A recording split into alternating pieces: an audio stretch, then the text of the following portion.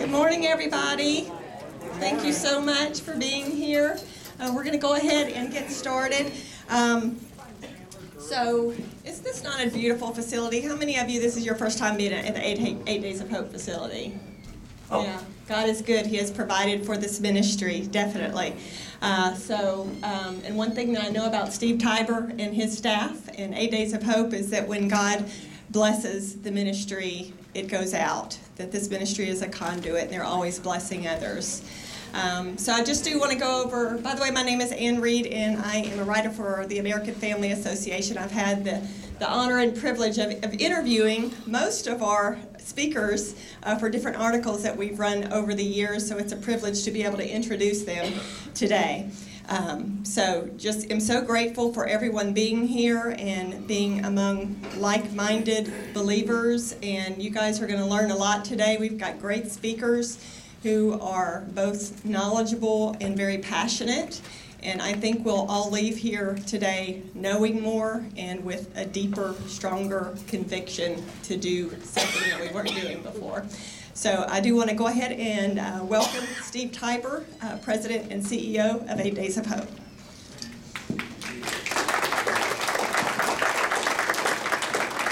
Good morning. It is great to be here today. Thank you so much for, I don't know where is that my mic? Yeah, you're loud. I'm loud. I'm from New York now, so you know how that goes. But we are so grateful that you are here today, and we're excited on behalf of 8 Days of Hope to host this conference. So many good faces to see. I want to hug all of you. Oh my gosh. Just very briefly about 8 Days of Hope, 60 seconds, just so you're a little bit in tune. This building is our national headquarters and our training facility. Dollars given for this building was given specifically for this building. It wasn't dollars we took from Harvey or Michael or Katrina. And so I love how God has continued to, in essence, live out the prayer of Jabez through 8 Days of Hope. So our national headquarters and training facilities here. During lunch today, walk around. We have offices here available for ministries that are just launching at no charge. And if you're a ministry looking for space that are established, you can rent space below market value. But take a walk around the facility, and it's amazing. This was built by volunteers. I mean, isn't that so awesome?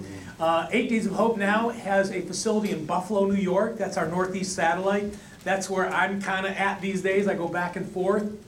So whenever there's a disaster in the Northeast, we have equipment and leaders that leave Buffalo and come from around the country. In January, our goal is to open up a satellite in the Midwest in Cedar Rapids, Iowa.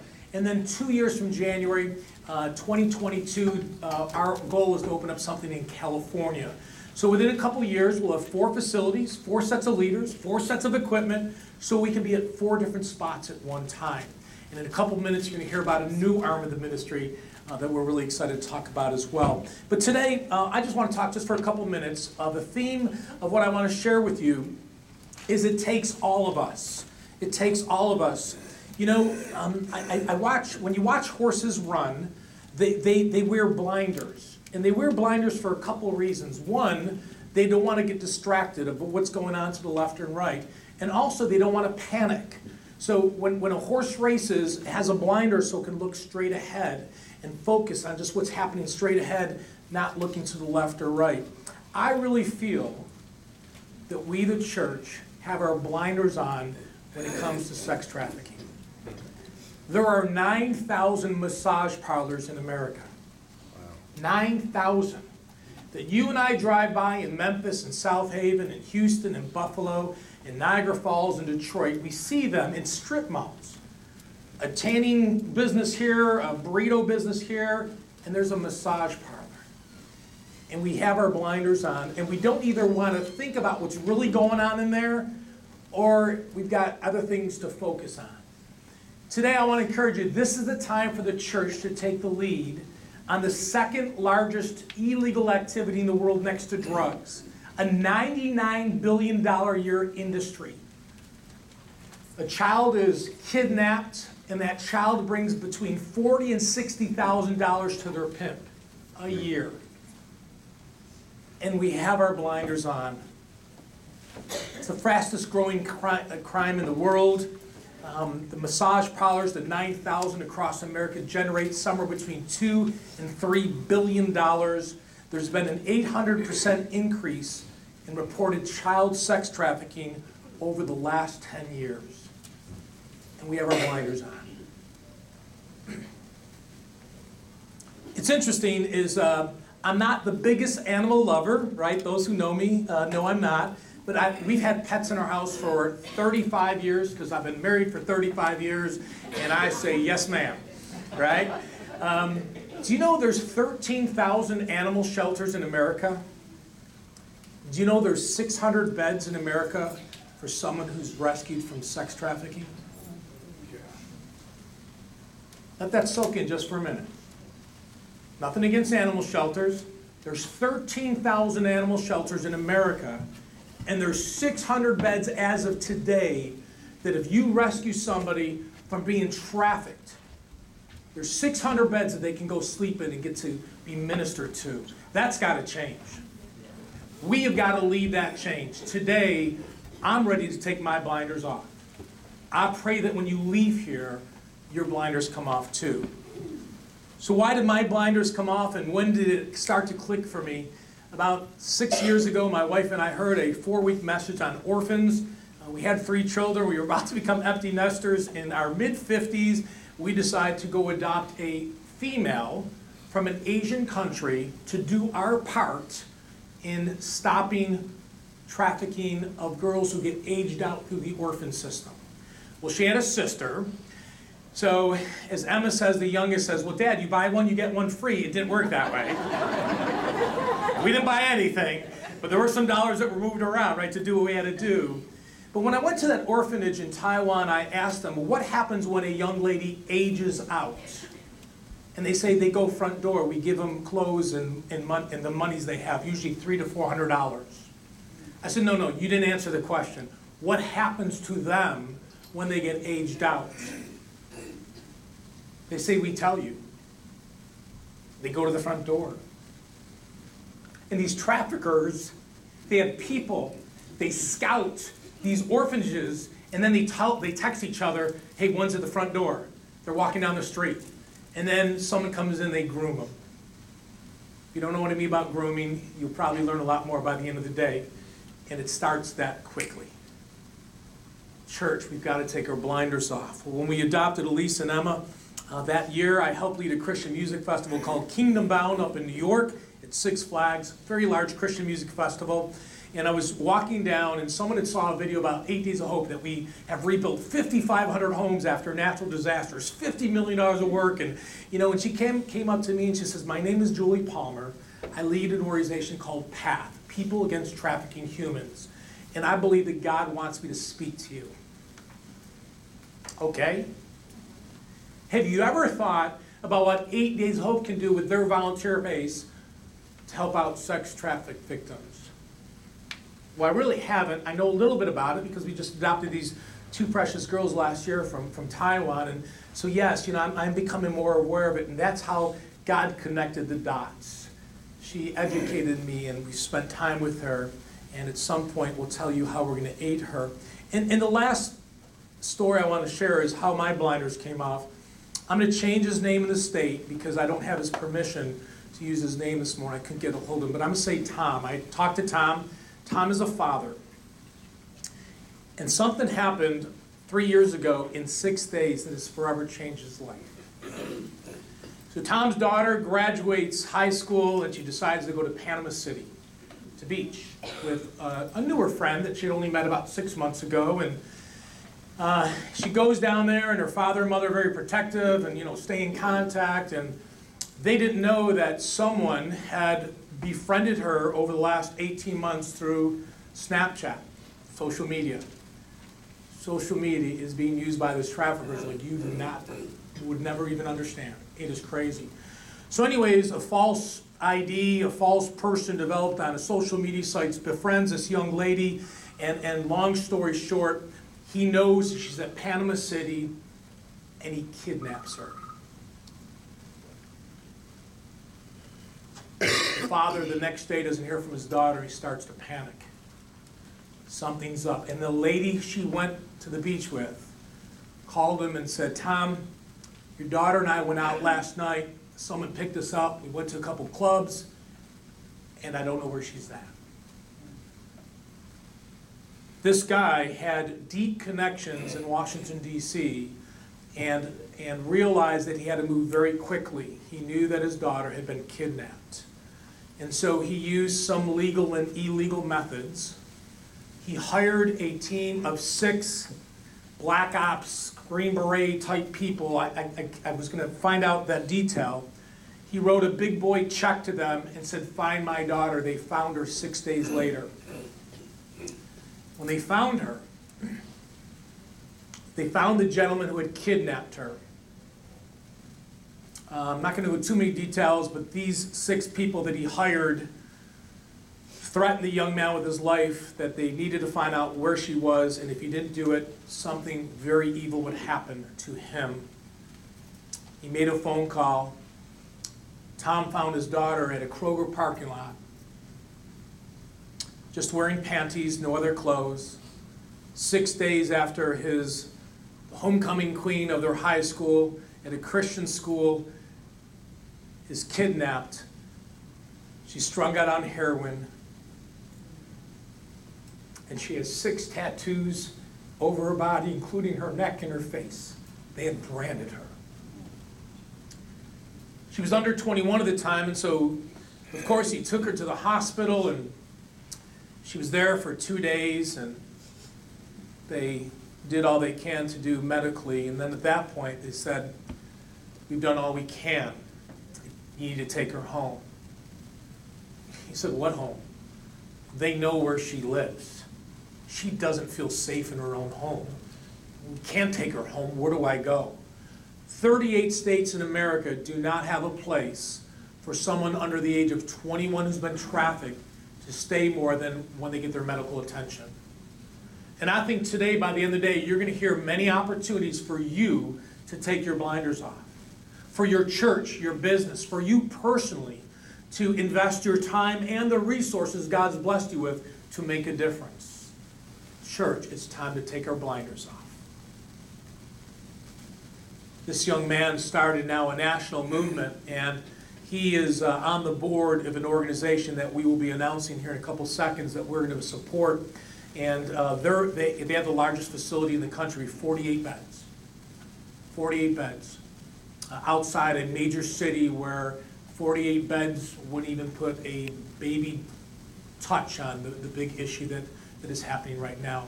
Here's the killer to the story that breaks my heart. The gentleman that had kidnapped his daughter goes to court, and he wasn't even sentenced a day in jail. He got fined $10,000. Tom was in the court. The guy didn't know Tom was in the court. They went out to the lobby. Tom was ready to take things in his own hands. As the father of 3 daughters, I would be tempted to do the same thing. He was fined $10,000. He was waiting for the guy to come outside. The guy makes a phone call. Within 10 to 15 minutes, a guy shows up with a briefcase. $10,000 in cash to pay his fine. Check. Back to business. We've got to take our blinders off, church. 38 states, nowhere to go. I'm just about done, but I was asking God the question after that third touch of what's going on in the country. You can't ignore it. And I remember just driving down the road by myself, and when I'm by myself, I pray and I talk to God and I try to listen. I'm not the best listener, but I try to listen. But I asked him a simple question. God, where are you in all this? Where are you in all this?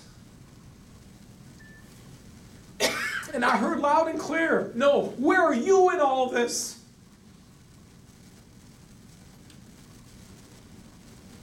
Eight Days of Hope is announcing a new arm of the ministry. We are going to help ministries that are ministering to those who are brokenhearted and have been rescued from the most horrendous crime, I believe, that is known to mankind. Our commitment as an organization is that we're going to continue to do natural disasters, and we're not changing who we help and what we do, but we're adding to the plate. we have leaders, 152 volunteer leaders who are passionate about taking their blinders off and making a difference. Our commitment is simple. You can go to our website under What We Do, click on that, and you'll see Safe House Construction. Any ministry in the country that needs assistance, rebuilding a facility, updating their kitchen, adding something, or building brand new, we will provide 35 skilled professionals for 14 days at no charge. Today we're ready to announce that our first one will be in the city of Houston, Texas, the 4th largest city in the country, and long suspected as being either the #1 or #2 city in America for sex trafficking. We will be partnering with an organization called Elijah Rising. Ricky and Glenda Russell from Kentucky will be our day-to-day leaders. They'll be supported by Chris Childs, Dan Garrick, Adam Haynes, myself, Wayne Van Lanham, and many others. But our goal is to help, before the end of the year, Houston and Elijah Rising, and an organization called The Refuge in Austin, Texas. After that, we are looking at Indianapolis. We will be partnering with Frank and Linda Reich, head coach of the Indianapolis Colts, and their foundation called Ascent 121. And we also will be serving an organization in Buffalo, New York called PATH, People Against Trafficking Humans. Our goal is simple. We would like to do 2 of these before the end of the year to help these ministries expand their facilities. The goal is in 2020, at some point, we start doing 1 a month. Every month, somewhere in the country, 8 Days of Hope, partnering with a ministry to take these 600 beds and blow it up in a positive way. So 38 states. If a church says we want to be on the front line or ready to take off our blinders, we can support that church in the efforts.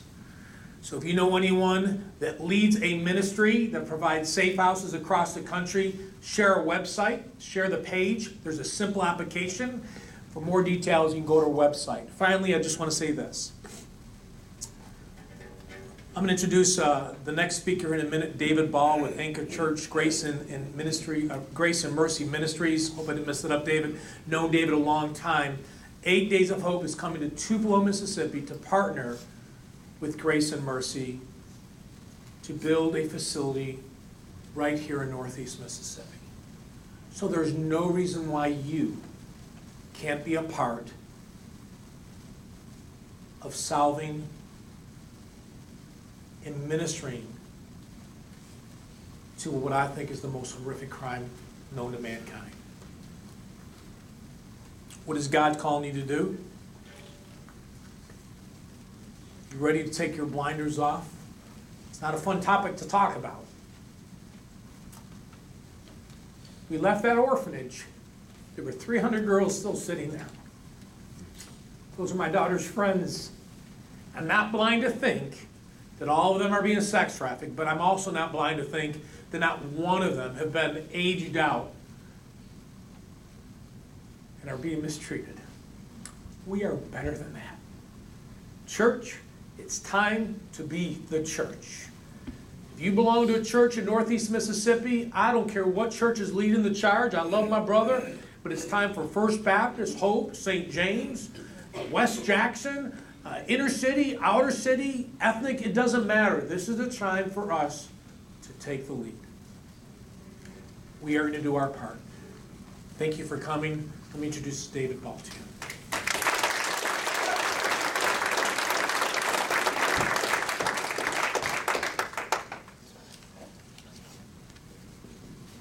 When all of this was going on, and Steve, at the same time, God was at work in my life in a major way. A lot of you know my story. My story, I came out of coaching. I was a basketball coach at Tupelo High School for 6 years. During that time, God used me as traveling and speaking and doing youth revivals, and I was seeing, a lot of souls being saved, a lot of my players being saved. I was reaching out to a whole lot of people to minister through coaching, and in that time, as a basketball coach, football coach in Alabama and Mississippi. And I was on the steps in Alabama through a series of events God was pressing on my heart that it's time for me to walk out of a career. Guys, I thought I would be buried behind a gym somewhere. I never wanted to not coach. I was intense. As an athlete, I was intense as a coach, and I loved my job as a coach. I loved working and watching boys grow to men. That was, one of the most beautiful things. I would get them in the 8th grade, 7th grade, and junior high, and I'd watch them grow to seniors and 18-year-olds going out. A lot of those guys are still calling me today. A lot of them call me Pop. A lot of them call me Dad because I was the only father figure in their life. And so I loved it. I loved my profession. But I heard, not an audible voice, but I heard the voice of God say to me in Sylacauga, Alabama, sitting on the steps. He said, "David, do you love me?" And I said, "Yes, Lord, I love you." And he said, "Do you love me more in coaching?" And I said, "God, you sound like my wife." "Yes, Lord, I love you more than coaching." And he said, "I want you to give it up. I want you to walk away from it." 385 wins, 27 college basketball players, successful career. I'd just been appointed to a committee of 8 basketball coaches for the rules committee for the nation. My career was right in the middle of it, 40 years of age, and just excited about that career. And God said, "Walk away from it. Lay it down. Give it up." I sat down on some steps and I said, "God, I can't make this mistake. If it is a mistake, I can't just be emotional about this and walk away from a career that I'm successful in to do something that I know about. You're going to call me into the pastorate. You're going to call me to preach. I'm a PK. My dad was a pastor for 40 years. I know what that entails. I would rather have teenage boys than adults any day. So God, if this is what you have for me, then I got to know. I got to know. And in that moment, the Holy Spirit just pressed on my heart. I got a phone call, and that phone call was just God saying, "This is what I want you to do." And my wife came home, and I thought I was visiting a shocker. And I said, "Look, I feel like God's called me in full-time ministry." And she said, "I didn't know when this day was coming, but I knew it was coming." I was like, wow, I wish you'd have let me in on it. This is a shocker. This is a shocker to me. And so at that moment, God began to do something. And I sat down and I said, "Okay, God, if we're going to do this, this is what I'm asking. It's my fleece. And please, I don't want you to question my theology in this, all right? But this was my fleece that I threw out. I said, "Okay, God, if you're calling me to babysit a congregation, please leave me in coaching. If I'm just going to have church, just leave me alone. Let me coach. I'm seeing kids saved. I'm doing ministry. But God, if you want to do something supernatural that man can't explain nor take the credit for, I'm your man. God, if you want to ask to do the difficult, what nobody wants to do, I'll do it, God. I'll step out and I'll do it. But let's do something big." I forgot those words. God didn't. He didn't. So when I went into ministry, and I went into traditional ministry, traditional church, and I started saying to the church, "Guys, we got to get outside the walls. This is why God didn't call us to attend church." Do you know the most important event in a Christian's life doesn't happen on Sunday morning? It's what we do from Monday to Saturday that impacts the world. The church is not impacting the world. We're just wanting to build a drawbridge around a congregation. And we say, "God, protect us from the evil outside." And He said, "I am the light. I am the salt. I've called you into the world." I said, "Okay, God, I'm buying in. I want to do this." Well, guys, it didn't take long for me to realize traditional church doesn't want to do this. It didn't take me long to say that when you start challenging people at the very core, I'm talking about the very core, that say, "Hey, it's not about being comfortable." Matter of fact, the more uncomfortable you are, probably the closer to the will of God you are. Okay. And so what God began to tell me was, you got to do something else. You got to get outside the wall. God gave me a vision. The vision was provide help, hope, and healing to hurting people. Now, I don't tell many people this, but I think this morning is very important, so I'm going to share this with you. The way God did that for me, He opened my ears and I began to hear people crying for help. People would sit there telling me something, and inside, and literally I would be listening to what they're saying, but inside of them I'm hearing them crying for help. I would hear people be angry at me, and inside I heard them crying for help. At that point I said, "Okay, God, what do we do? What does it look like to provide help, hope, and healing to hurting people? What does that look like?" So I ended up in Sarasota, Florida. I ended up with a pastor friend of mine named Jim Miner. He had been in ministry for 28 years, and he had a street ministry, and he ministered to people on the street. He had a traditional church in Miami. He moved to Tampa, right outside of Tampa in Sarasota. And through a series of events, he invited my wife and I down to Sarasota, Florida, the most beautiful beach in the world, for a week to find out what they do as far as ministering help, hope, and healing to hurting people. I said, of course, we'll go to the beach 7 days, right? We'll go down there. God wrecked me in the most beautiful way. Because all of a sudden, I began to see my people, the ones God's called me to. For the first time in my life, I realized there are people everywhere crying for help. So we started ministry. Jim Miner said, you have to render people unto the Lord. He used that illustration of the lawyer trying to trap Jesus. The way he tried to trap Jesus was about taxes. Remember that? Should we pay our taxes? He says yes, then everybody get mad and walk out. If he says no, the Roman soldiers would come and carry him out, right? They thought they had him trapped, and he said, whose image is on that coin? Caesar's. He says, well, render unto Caesar the things that are Caesar's, and we use that to be good citizens, which we ought to be, which we ought to support our nation, our leadership, and make sure we do everything that we can to push our nation in the direction God's called us to. But we leave out what is inferred in that passage. Because he said, and unto the Lord that is the Lord's. But he was repeating the same statement. He was saying, and render unto the Lord that bears the Lord's image. 2 words there.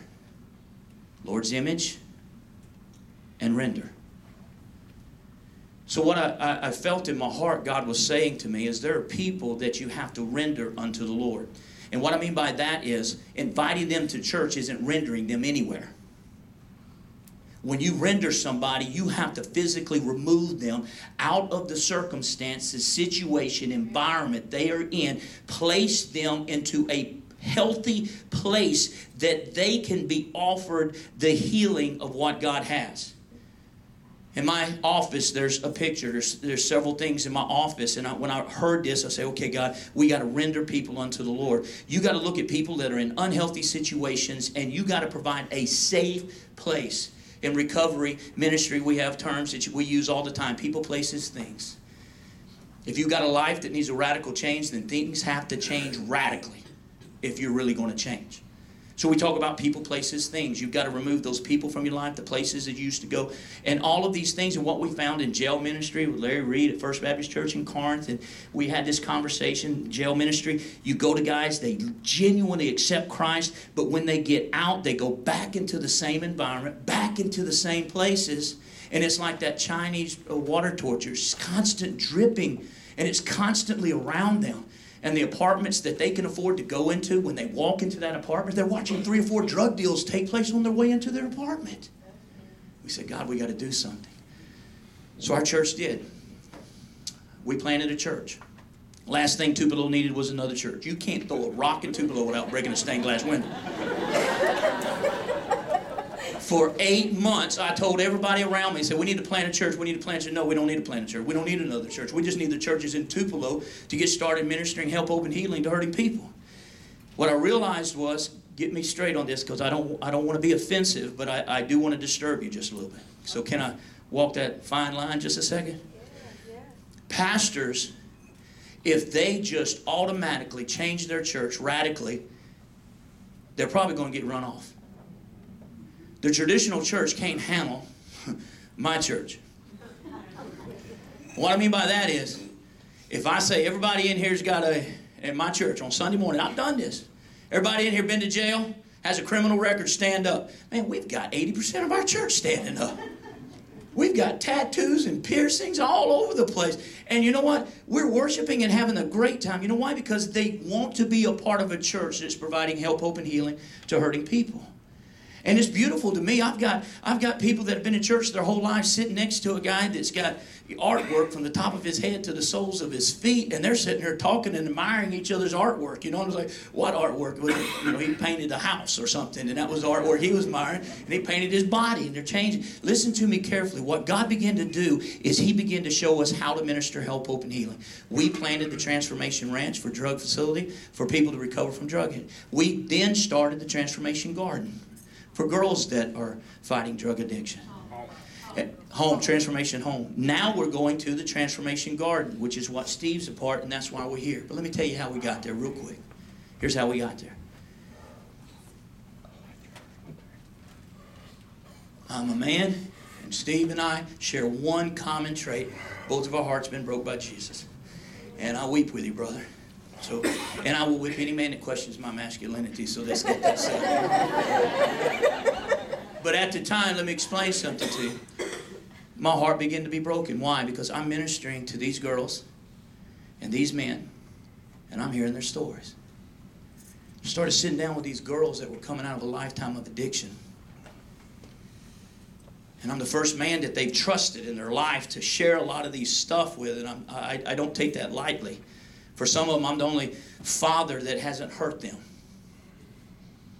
For some of them, I'm the only person that's genuinely given them unconditional love without expecting anything in return. They have no idea what that looks like from a man. And they start telling me their story.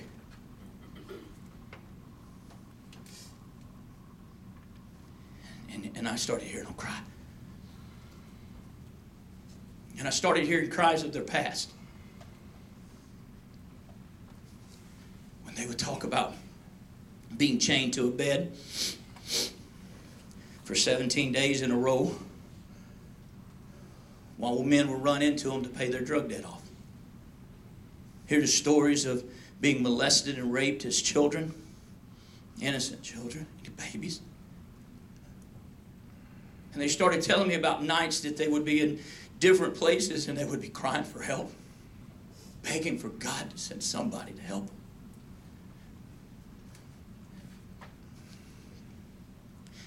And that was the cries of helps that I've been hearing for a long time. People in addiction, people in pain, people bitter and angry. And then a pain in my heart came when I realized what I was doing when these girls were crying for help. I was coaching basketball and attending church. I was attending church. I was bragging about the fact that I was faithful to my wife, and I went through a whole season without cussing any official or a player out. I thought that was a major accomplishment. And God was saying to me, I'm calling you into some difficult places to do those difficult things that no one else will do. But they will be very angry at you because it will reveal their own shortage. See, we have a choice. When God gives us a message, we receive the message and then respond to it, or we can't get angry at God, we get angry at the messenger. And a lot of times we do that. We get angry at the messenger because the message is challenging us to the core. So what God is calling us right now, and He's speaking to us in a major way, and He's saying, you got to do something. You got to do something. And Lee, I didn't get your permission before, but would you just stand up for just a second so I could put a face to this just for a second, okay? Now, this is a lot of you don't know her, and I'm just listening to tell you just how big God is. My heart starts getting broken. I don't know what to do, but my heart starts getting broken. And God has called me to preach all over the world. I've been in China and Philippines and doing great, incredible things that God calls us to in evangelism, right? Come home. And on my flight home from Cuba, and watched a great move of God, but I'm ready. 4 kids and a beautiful wife that I'm ready to get home to see. And we land, and the first thing they tell us is we got a 7-hour delay. And I'm like, 7 hours? I'm ready to get home to my wife and my kid. And I get mad. I know, see, you think preachers are supposed to be perfect. I'm being transparent with you right now, and I say I was not just upset, I was mad. 7 hours in the airport. It's not one. I hate those things, okay? So I'm sitting in that airport, and I'm sitting down, and Kim Edwards is sitting over there, part of our mission team that went to Cuba, and she's sitting over there, and her and Lee strike up a conversation. I'm still mad, okay? So I'm not listening much to the conversation, and I'm just sitting back, and then all of a sudden Lee talk about a Way Out ministry where she helps in a ministry for those that have been sex trafficked. So I sit up. Didn't want to be real nosy, but I lean in, and she starts sharing about this ministry. And so at this point, my flesh is dying out, where my spirit is overtaken. You ever been in those moments where you got to die to your flesh, okay? And my flesh is beginning to die so the Spirit of God can take over and begin to really speak. And listen, Holy Spirit starts doing an incredible thing. He starts pounding away at my heart. And my heart is just pounding as I start listening to her share. And she went into her personal story, and she begins to share.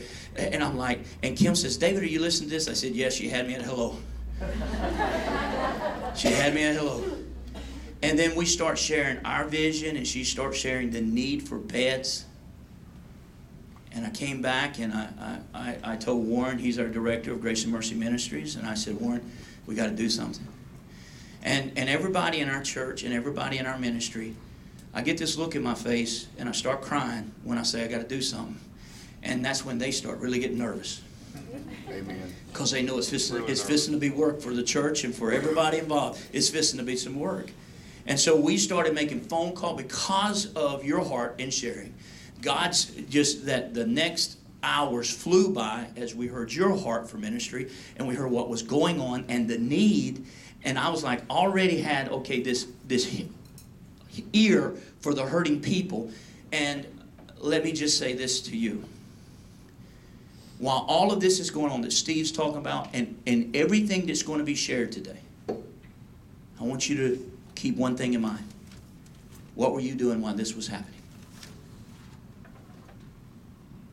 While this was going on in the lives of so many around the world, what were you doing when this was happening? Okay, that ought to, in turn, I believe this, passionate and compassionate people act. Before you ever act in passion, though, your heart has to be broken. And you become compassionate. So the initial step in ministry is when your heart is broken to the point it's shattered in pieces, and you say, God, I can't go on with life anymore. You show me what to do and I'll do it. You just tell me what it is and I'll do it. I don't care what it is. And one of the things, the reason why God is entrusting us with this was because so many of us have walked away from what we knew to do what God's called us to do. I wouldn't trade my ministry and what God's called me to go back to coaching for the world. I wouldn't do it, as much as I love coaching and as difficult as our ministry is. But the one thing that God is saying to us is, one, what were you doing? Two, what are you going to do now? See, the first thing is your heart broken yet? Probably you've already had God prick your heart at the fact you're here. There is no way Steve might can. I don't believe I can. I don't believe, there's some people that maybe can impact a lot of pastors and preachers, but, I know a lot of preachers in Tupelo and everything, but you know how hard it is to get churches to come together, to set apart. I mean, don't get me wrong, listen to me. I'm trying to maintain calm right now. This is composure for me normally, all right? This is composure from what I normally like.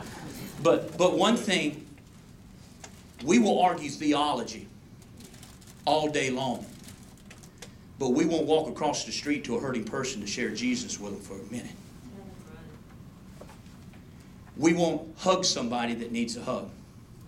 We won't do what God's called us to do. I was that guy. I would go preach in front of thousands. It didn't bother me. I preached the Word of love, preaching the Word of love, teaching. But my question is, will you share the love of Jesus? I'm not interested in your worship on Sunday. I'm interested in your life Monday through Saturday. I'm not really interested in your theology. I'm not into theology. I'm into my Lord and Savior, Jesus Christ, and a personal, intimate relationship with Him. I've been arguing theology a long time, and I thought I was doing good when I got my point across. But God hadn't called us to defend theology. God's called us to minister to hurting people. Your heart has to be broken. I know most of you wouldn't be here if your heart wasn't broken. But you need to be sharing with other people to get their hearts broken. Because once your heart is broken, at some point you got to act, you got to do something. And that's where we are right now. We were going to step out and do this ministry. You're going to hear a lot about it. We've got a budget that's set up, and I sat here and looked at this and I was like, oh my goodness, every ministry we've ever stepped out by faith to do, God is blessed and honored.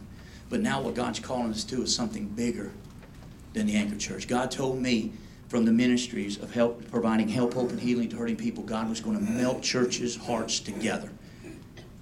I don't believe that's going to be done from the top. I'm going to believe that's going to be done from the remnant of God's people.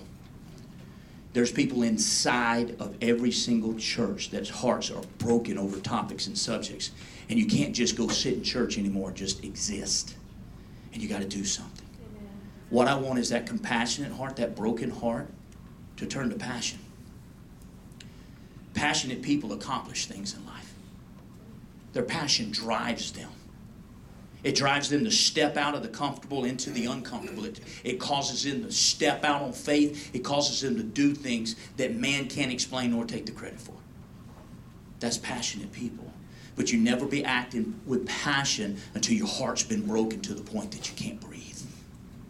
Today, my prayer is your heart would be broken to that point. Not only that, but it calls you to act. When God moved me from the pulpit to the streets, always been in the pulpit, even as Coach Ball, I was preaching and teaching. But when God moved me from the pulpit to the streets, He used one thing. My wife sent me to Walmart, and I heard a sermon right before I walked into Walmart, and it was David Platt and Francis Chan having a conversation that they had on the airport coming back from the Passion Conference. And they asked each other, when's the last time you led somebody to the Lord outside of a church building? And both of them said, I can't remember. And David Platt asked Francis Chan, do you have a hard time sharing Jesus one-on-one? He said, I have the hardest time. I'll stand up in front of 100,000 people and preach, but walk up to one individual and talk to him scares me to death. From that conversation, I went, that's me. I've seen hundreds just got back from the Philippines. We had over 1,000 people get saved in the Philippines in 14 days. That's beautiful, right? Praise God. But God's not interested if I'm willing to go to the Philippines. He's interested if I'm willing to go to Walmart. And I walked in Walmart, and I come down this aisle, and I'm not a shopper. I mean, without cell phones, my wife wouldn't trust me in Walmart. My wife sends me a text message with a list. I still get it wrong. So I'm looking at my cell phone with this list, and I'm going down Walmart aisle, and I have to go about every one of them. I don't know why I can't pick. It's the last one, that whatever it is I'm looking for. It's the last one. But it's a man thing because I won't ask anybody. I know they require people at Walmart to know every item that's in that store and where it's located. But no, I can find it. So I'm walking through Walmart, and I'm going down the aisle, and I come up, and this lady's coming towards me, and she's walking towards me, and she gets right real close to me. She gets real close to me. God says, pray for her. So I'm walking right down the aisle, and I get close to her, and I said, to God, please be with this lady that you're walking right here. Whatever's going on in her life right now, you just be with her in Jesus' name, amen. He said, David, that wasn't what I was talking about. I said, God, she's going to freak out. You're going to be a man walking up to her in Walmart. I mean, it's like, I know church members will see their pastor talking to a woman in Walmart, and that will just all over rumor mills everywhere. All these excuses. I turned the next aisle. When I turned down the next aisle, guess who's walking? Strange thing. God says, pray for her. I said, God, I already did. Got these items, and I'm busy, and I'm a pastor now, God. I can't just stop and pray with people. I've got to get back to Facebook and talk about Calvinism, Arminianism, important stuff like that. And here I go, and God just, boom, hammers away at me. And I turn, and I walk past her the second time, and I turn, and this is as vivid and as real as it happened just a few minutes ago. And the Holy Spirit pressed on my heart and said, last time. I don't think it was just the last time for that. I think it was the last time God was going to trust me with something of this nature, this big. So I walked up to her and said, ma'am, excuse me, but I just feel so pressing right now, God, that I'm supposed to pray for you. Is there anything I can pray for you about? Tears started rolling down her face, and she said, I'm just coming from the doctor, and I've been diagnosed with cancer, and they haven't given me long to live. I've come to Walmart to get my husband's favorite meal, and I'm going to fix it for him, and I'm going to tell him tonight. I didn't care anymore. I grabbed her and I started hugging her, and we prayed. We had a time with Jesus. I took off a bracelet I had on and I put it on her wrist, and I said, I want you to be reminded that God loved you so much that He demanded that a man pray for you to let you know. And God said, do you know how many, listen to me. It's a sweet story, but listen to this. Here's the tragedy. God said to me, do you know how many preachers and church members have walked past people I asked Him to pray for that were in the same need? We can't walk past them anymore. I'm in the airports now, and I am a hawk. If I see a grown man with a little girl, I am a hawk. I'm following them around. I'm at, baby, is this your daddy? And I'm looking up at him. She really yours? Got a DNA test? Guys, we can't do this anymore. And listen, I don't know about you, but I'm done attending church. Don't get me wrong. I get paid to be there. So I'm going to be there. But as long as there's a breath inside of me, every message is going to be compelling people to get outside the church walls and minister help, hope, and healing to hurting people. That it's not about, you can have your theology so square and you can be as straight as a gun barrel, but you can be just as empty. And it's time for us, the church, to step up to accomplish what God has said. And listen, I don't believe, I happen to be a pastor, but I don't believe this is coming from the pastors. I believe it's coming from the remnant that's going to unite hearts. And then the pastors will get on board. Eventually the pastors will get on board. I'm not giving up on pastors, Brother Terry. I see you, brother. But I believe God is calling us as individuals to use the gifts that He has for us to accomplish the kingdom work. Listen, take a break, and we're going to have some wonderful speakers for you the rest of this day. Incredible things are going to be going on today. Our stepping out and what God's called us to. You might have heard all kinds of crazy rumors about David Ball and the Anchor Church, and we just recently purchased First Baptist Church of Verona. I encourage you to come find out what God is doing. Find out what God is doing. Just come and talk to me and share, because what God has called us to is to act on what He's broken our heart for. Just simply act on what God's broken our heart. Guys, we're not here to build a congregation.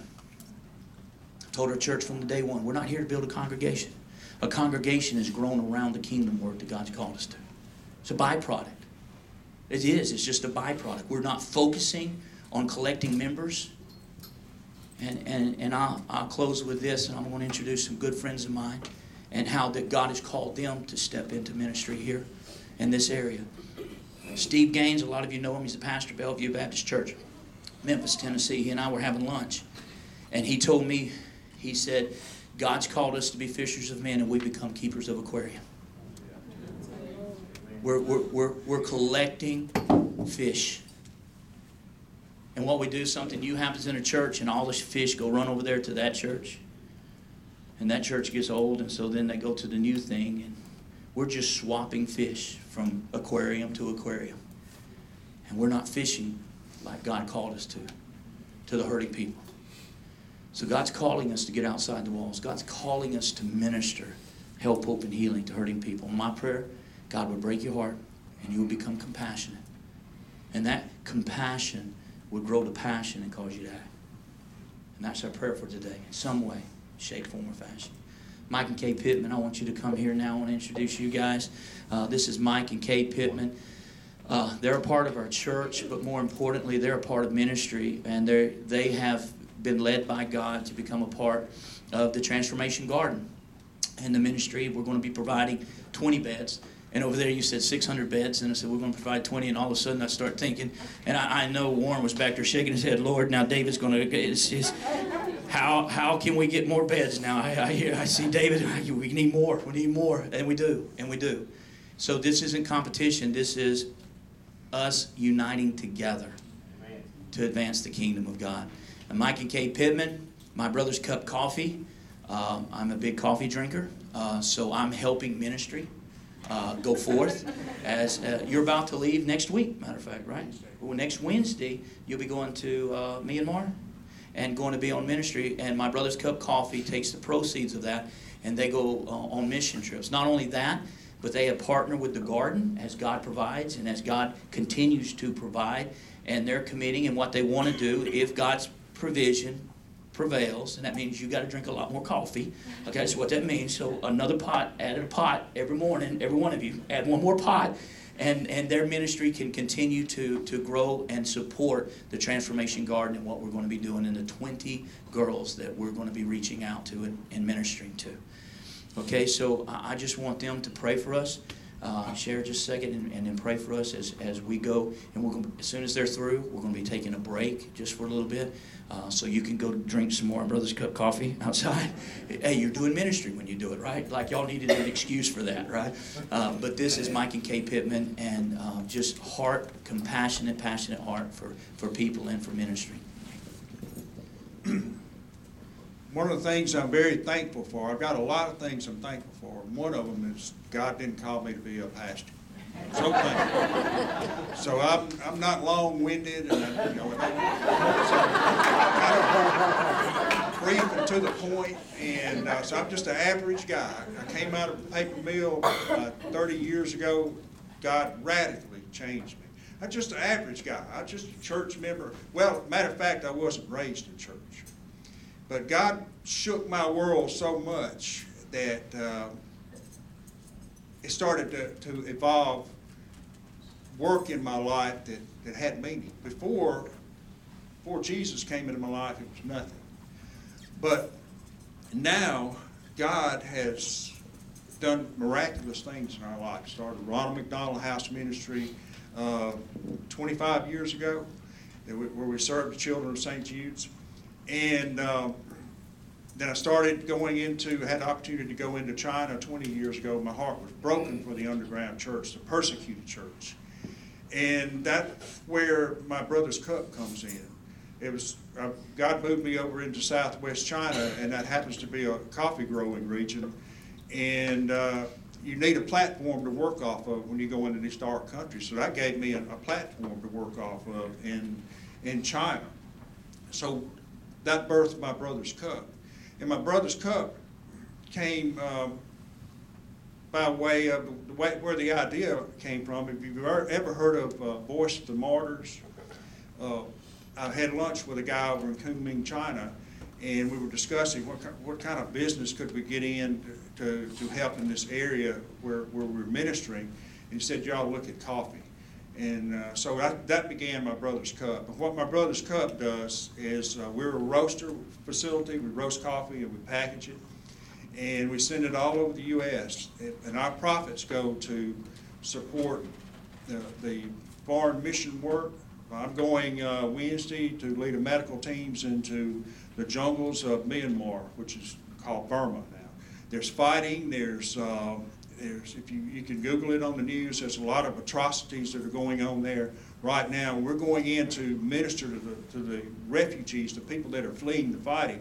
We're bringing in medical help to Buddhists, to Muslims, to Hindus, to whoever. We're going to minister to them. We're going to share the gospel of Jesus Christ as we do it. And so we're hoping, we're going into unreached areas. We go into the difficult areas of the world to bring the gospel, primarily through medical clinics. But you know, when I was over in China many years ago, up in the northwest China, Muslim country up there, I got introduced to an organization called Starfish, and it was sex trafficking, and that it was a wonderful ministry, and that kind of broke my heart for the sex trafficked in the world. You know, I didn't know how to go about, how do you be involved and, minister to something like that. So the garden the Transformation Garden came up, so that's our great opportunity to plug in with our prophets. Our prophets go into the difficult parts of the world. We go to bring the gospel into the unreached area where they've never heard the gospel. And also our funds are going to support the Transformation Garden for sex trafficked people. And so it's amazing what God can do with just common, ordinary people. You know, I'm not